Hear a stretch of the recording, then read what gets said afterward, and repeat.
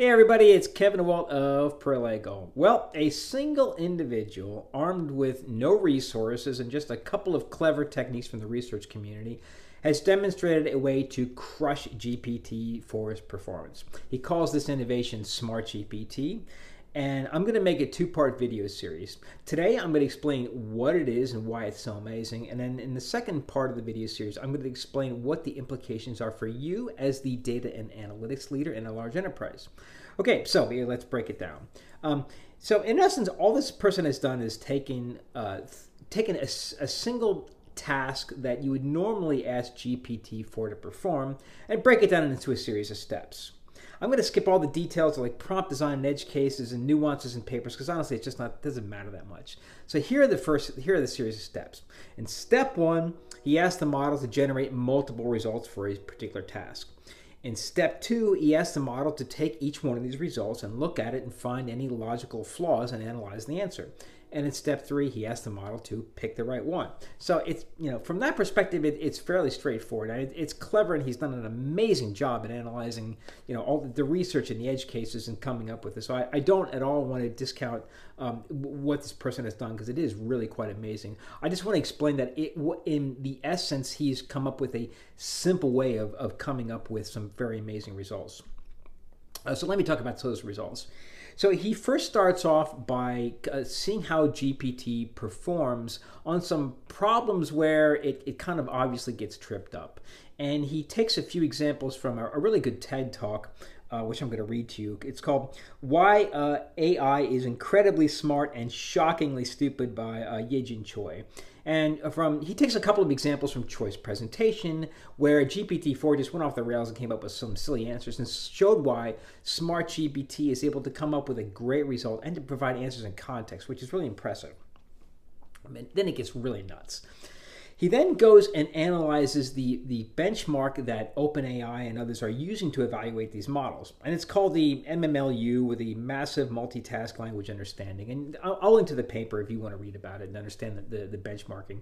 But the point is it takes about 57 different tasks that are similar to what humans need to perform across a bunch of different STEM topics. So history, language, reasoning, and it has a series of tasks you can use to analyze these benchmarks.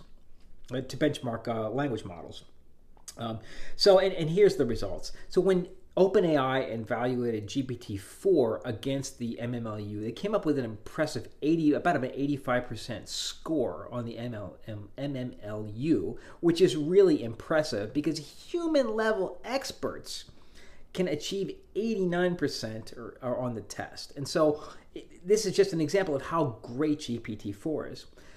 But SmartGPT, when he takes these three relatively straightforward techniques, he demonstrates how this approach can get up closer to 95% results on this MMLU, which is absolutely amazing. It's worth pointing out that he did not actually achieve these results yet because he's still building this thing in public and he has no resources, and he didn't even have an API key to GPT-4 for OpenAI, which is just absolutely stunning.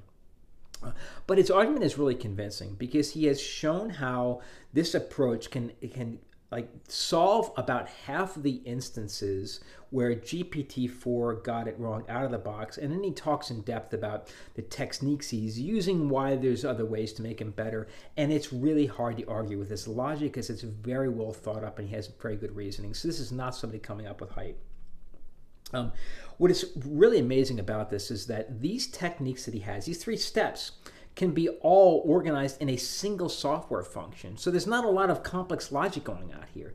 And from a user's perspective, they would interact with this just like they do with GPT-4. So you type in a question or task to the SmartGPT, and it would just spit out a much better answer. Now, it's going to be slower because it has to make multiple calls to the OpenAI API, and of course it's going to cost more if you have to pay per usage. But as I'll explain in the second part of this video, that's really missing the point.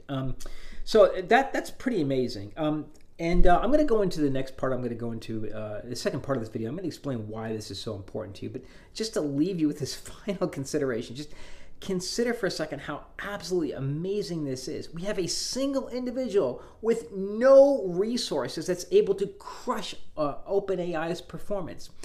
If Google had done this with their models, they would be screaming from the hilltops about this, and it's the only thing we would all be talking about in this space, is with these amazing results that Google had and how there's going to be an arms race between the two big companies. And in the meantime, an individual that no one's heard of and a video that nobody's talking about has managed to crush these results. We really are in some truly amazing times. So anyway, in part 2 of this video, I'm going to explain why these implications are important for you.